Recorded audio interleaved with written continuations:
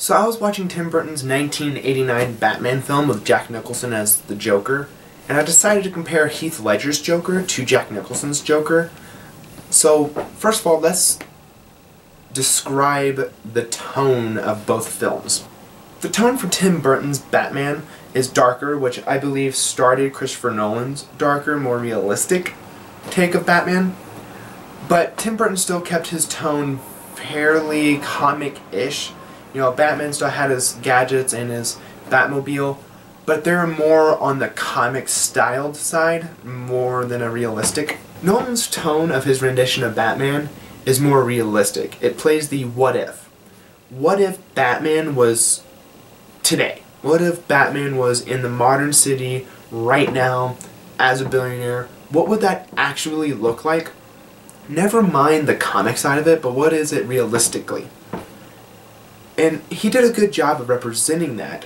Although, I mean, come on. The voice of Batman being all, "I'm Batman." It's like, what happened to you, Batman? Did your vocal cords get attacked by a cheese grater? I mean, you're a billionaire. Get a voice modulator. You know? Have it scramble your voice for you so you don't have to put that much strain on your vocal cords. That's gotta be heck during meetings. Jack Nicholson's Joker was, I think, closer to the actual Joker's personality in the comic. The Joker is supposed to be highly mentally unstable and unpredictable. Both actors did a great job on that, don't get me wrong. But the Joker, however, is supposed to be funny. Not quite like telling you you're, the funniest joke in the world or any Monty Python type stuff, but he laughs at his own random things and just, he seriously enjoys life. For example, let's take in the Tim Burton's Batman, the Joker just electrocuted a guy during a meeting, and everyone in that meeting left. So he was sitting there, talking to the dead body, saying, I think I should give these guys more time to really consider what I was saying. No, you don't agree with me? What's that you say? I should kill them? You are a cruel man. I'm glad you're dead. And then he starts laughing at this. And I think that is closer to the actual Joker's personality. He takes joy in random things and he's silly, I guess would be the best word to describe it. He's also very psychopathic. Not as psychopathic as I think the Joker should be. Heath Ledger did a great job on showing that. But Jack Nicholson's was, overall, I think, a better representation of the Joker. The only thing I didn't like was the Joker's backstory in that Tim Burton's Batman was defined.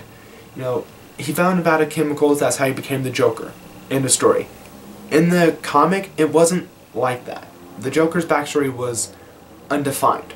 Heath Ledger's Joker was close to the comic in the sense that he was psychopathic, like hardcore psychopathic, and he had an obsession for the Batman.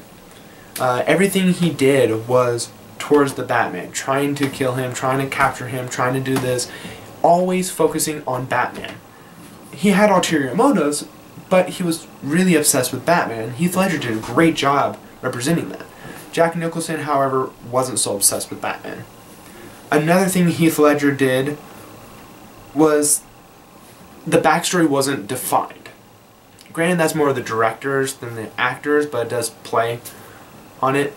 In the Batman movie, his backstory kept changing. He kept changing it 2 or 3 times. First it was his father, then it was his wife, he just kept changing it. Overall, both actors did a great job in the role of the Joker, according to each tone of the movie. However, I do think Jack Nicholson's portrayal of the Joker was closer to the actual Joker in the comic, just because, he was funny, he was silly, he was still psychotic, but he enjoyed life, which in the comic, the Joker, laughs at the most randomest things, and he's really enjoying life, and he's not as intense as Heath Ledger was.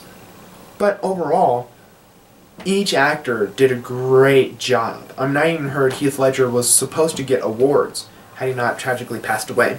Guys, that's it for me for my first vlog. Let me know what you think. Please give me some real feedback. None of this you know, you're ugly, you suck, you're going bald, you're only 20 years old, are you follically impaired, you know, all that stuff. But real stuff like, you know, I think you missed this point and this point in your talk. You know, I value that feedback. So, yeah, leave your comments down below, and I shall see thee later. Au revoir.